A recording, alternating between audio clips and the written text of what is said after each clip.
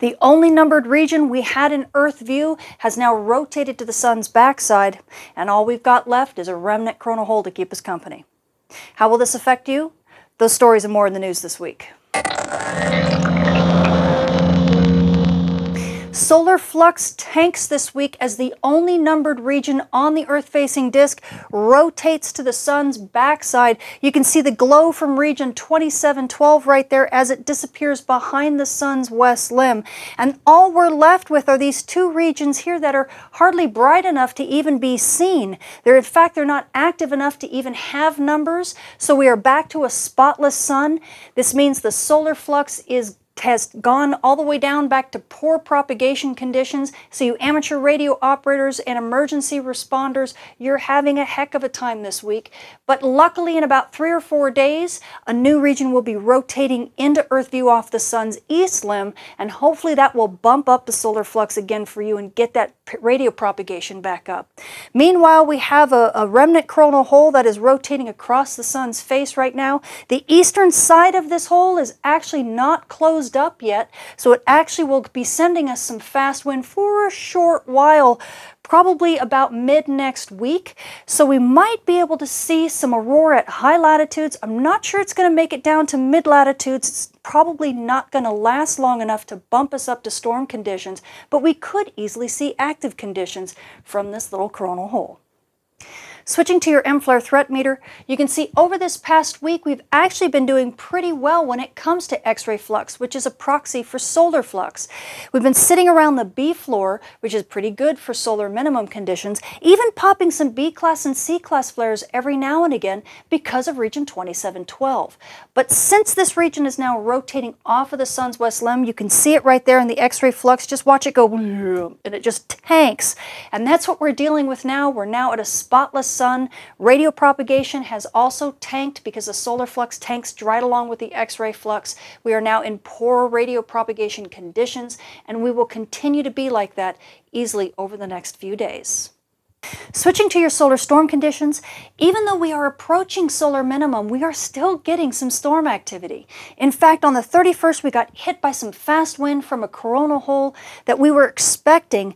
Now, this coronal hole had given us some fast wind from the last time it came around, and it actually bumped us up to a moderate level storm. This time, we were expecting not to get hit quite so hard, and that's exactly what happened, but it was enough to still bump us up to storm conditions for a short while and give us some gorgeous aurora, especially Aurora Australis down south.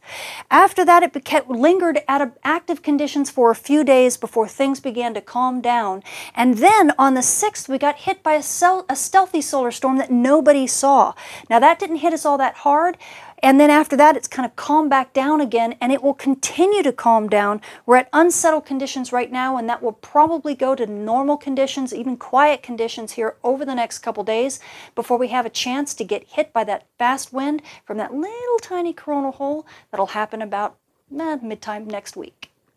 And although many people were either clouded out, or in the northern hemisphere they were blinded by the summer sun, or they were mooned by the near full moon, we still had some beautiful aurora views all over the place, like this from space from the ISS.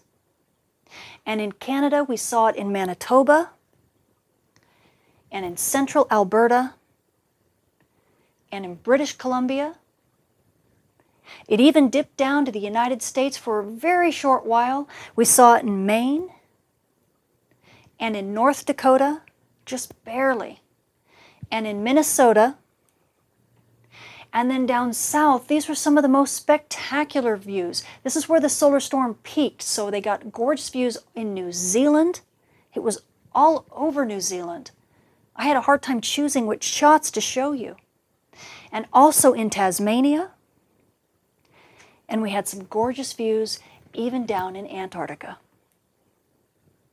So what else does the sun have in store for us this week? Well, this is stereo A. It's our backside monitor. You can see here's Earth, here's the sun, and here's stereo A staring at the sun from behind. And you can see that single bright region on the backside of the sun. That's the region I'm talking about is going to rotate back into Earth view here in the next 3 to 4 days.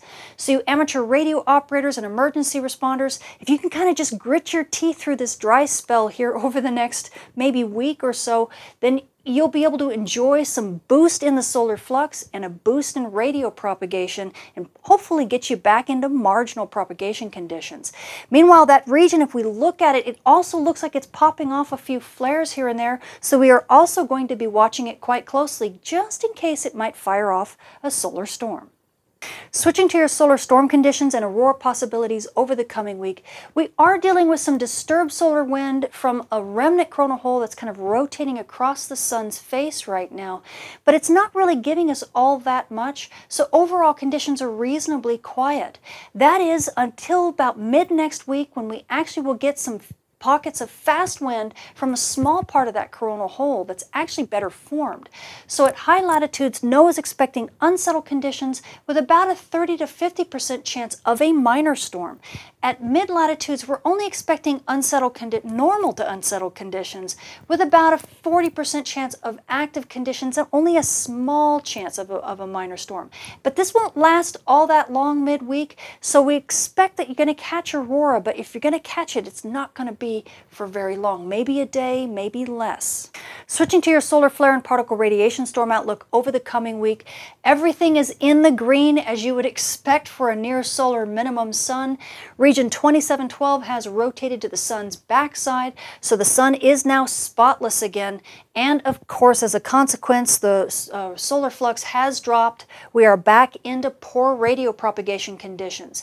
The nice thing is that this shouldn't last too long, as we have that new region that's going to be rotating into Earth view here in the next few days, probably around mid next week, and we'll start seeing that solar flux rise again, and hopefully it will bump us back into marginal radio propagation.